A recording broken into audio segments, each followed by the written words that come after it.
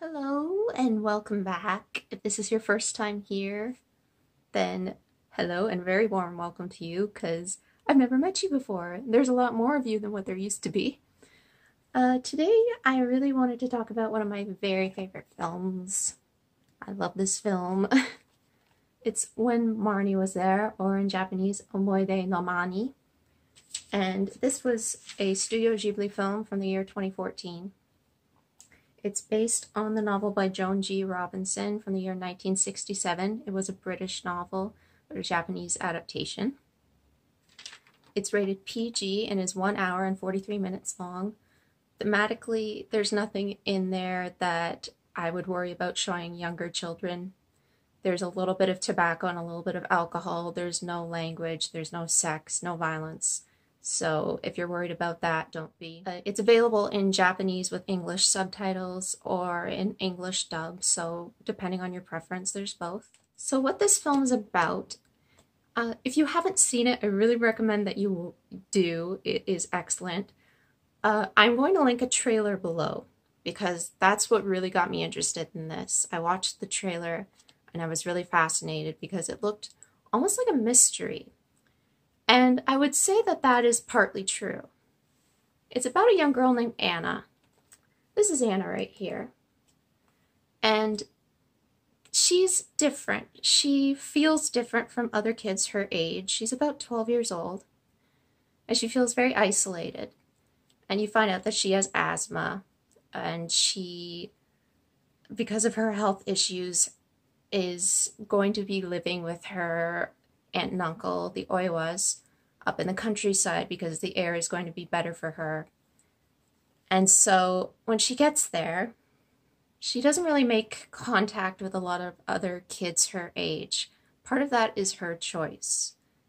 And one day, as she's wandering around, she sees this beautiful house on the other side of a lake. And there's a little girl there. The little girl is Marnie. That's the little blonde. And Marnie is very mysterious because she can't move very far from the house, and you don't know why. Later it's revealed why that is, but when you're watching it for the first time, you think, is this little girl real? And even Anna doesn't know this for sure. She kind of wonders if she's made her up as an imaginary friend. She believes this because of her isolation and her loneliness. It's very well possible. And so you kind of go along with that idea throughout the film. Marnie isn't real. And so yes, in that aspect, I would consider this a little bit of a mystery. But at its core, I would say it's a lot to do with family, what it means to be family, whether that is you and your blood relatives, whether or not you're actually related to them. You don't have to be related to somebody to be family. It has a lot to do with friendship. It has a lot to do with that loneliness and isolation I was speaking about earlier. It has a lot to do with social awkwardness and hating yourself as a young person, which it's very sad, but it's something that, it happens, and I think that it's good to talk about. And that's one thing that I really enjoy about Studio Ghibli films, is that they're not afraid to talk about bigger issues. Even in films that are considered to be children's films, they're very approachable. So if you're a child, you can look at these films and think, yeah, they're really beautiful and I enjoy watching them from an aesthetic point of view. But when you're an adult, you kind of see the underlying themes and you think, oh, wow, that's actually quite deep. So one thing I actually really wanted to touch on was the fact that a lot of people, after watching this movie, kind of felt that it was actually an LGBTQ film. And me personally, I don't see it that way, but I kind of wanted to offer up my take on things because this film is very personal to me. And I want to explain why. I identify quite personally with the character of Anna because she had a lot of health issues, and so did I growing up. And because of that, I think that made us feel kind of like we were on the outside looking in. And granted, that's not her only issue that makes her feel this way. Spoiler alert, she's lost her parents. Not just her parents, but her grandmother, who was her caretaker. And so she's living with a non-blood relative, which is very difficult for her, especially as she finds out that she's being, her caretaker is being paid to look after her. And so I can't identify with that aspect, but I identify with being kind of lonely and not having as many friends. And I think that has a lot to do with why she's so scared to make contact with other people. She wants friends, but she's scared of being looked at as different. She's scared of being abandoned because she is all alone, or at least she feels this way, because she doesn't have any blood relatives left in her life. She's scared that once she makes a friend, they'll leave her too. And I think that's important to note, because a lot of people are assuming that she feels different because she's gay. And I mean, that could certainly, that's certainly possible that Anna is gay. And they never say one way or another. And I don't think they would. But I think a lot of people are like looking really deep into this film, and a lot of what's there on the surface is actually giving you a lot of information and insight into her character. See, like from the very first shot of the film, she's literally sitting on the outskirts of the playground with her sketch pad while all the other children are interacting. And she's like so closed off with her sketchbook. The teacher comes over to her and is like, "Can I take a look at your work?" And she kind of looks up, and she's so nervous. She's just so not used to talking to other people, whether it's people her age or people who are older than her. She's just so closed off. Like, in a sense, being very social is something that is forced upon her. It's not natural to her. And so anytime she's in that situation, you could tell it's a very foreign concept. Later on in the film, there's a scene where she's with children her age up in the countryside when she's there with the Oiwas. And there's a young girl named Nobuko. Nobuko's around her age, a little bit older, and she's pointing out how Anna's eyes are a different color. She has blue eyes. In Japan, it's quite common to have darker colored eyes.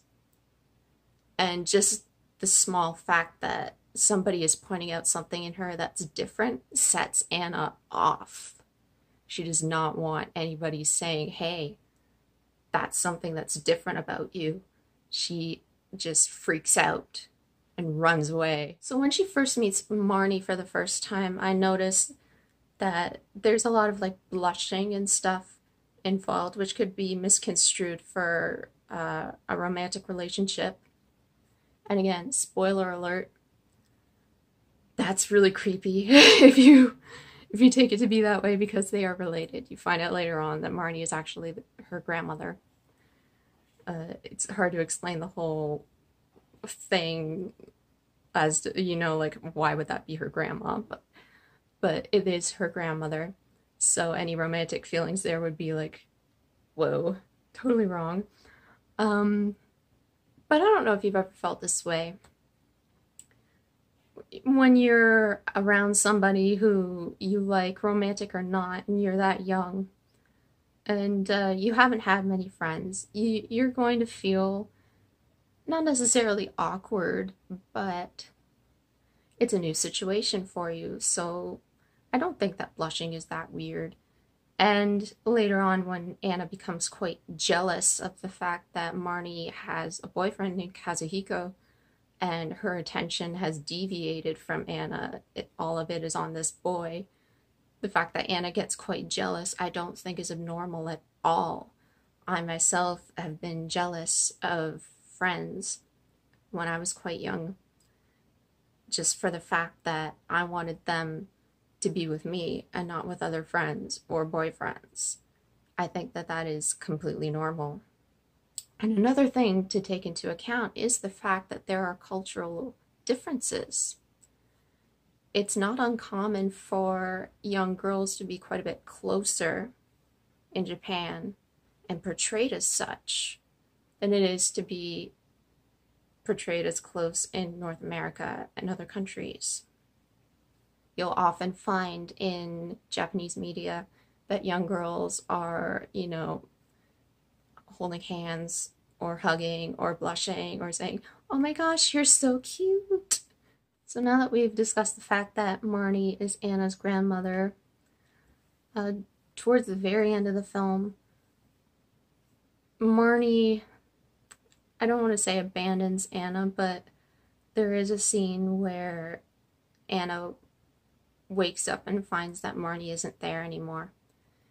And there's a scene where she goes to confront Marnie and is incredibly angry. And I think that this is a way for her to confront her grandmother who passed away when she was very little. A way to confront her about how upset she felt when her grandmother passed away. Just how sad and how horrible it was to know that that was her last relative leaving her. And it's an incredibly heart-wrenching scene to witness. And I don't think a lot of people realize that that's what that symbolizes.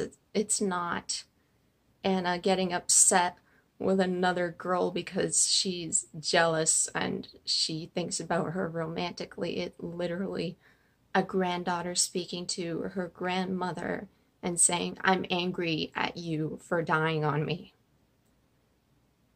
It's so powerful. And it gets me every time. I've cried 3 times at this movie. Every time I'm like, I'm not gonna cry. I'm not gonna cry. I'm crying. So I hope I've explained myself well enough there. Like I said, I think people read a little bit further into this than what it needs to be, because everything you need to know about Anna is right there. She is hurt at being abandoned by her relatives. She's isolated because of what's happened in her family and because of her health. But at the end of the film, she is starting to reconcile her past, and she is starting to make friends with a young girl named Sayaka, and Nobuko even. So you can see that she's trying, and I think that she'll be okay. So I would highly recommend not just watching this for yourself if you're older, but even just showing your kids if you have any. They may not get all of the subtext right away if they're quite young. If they're a little bit older, they might start to understand it. But even so, it's such a beautiful film that I don't think that they'll find it boring in any way. I think they'll really enjoy it. And I hope you do too, if you do decide to watch it. Thanks so much for listening to this, and I hope to see you in the next one.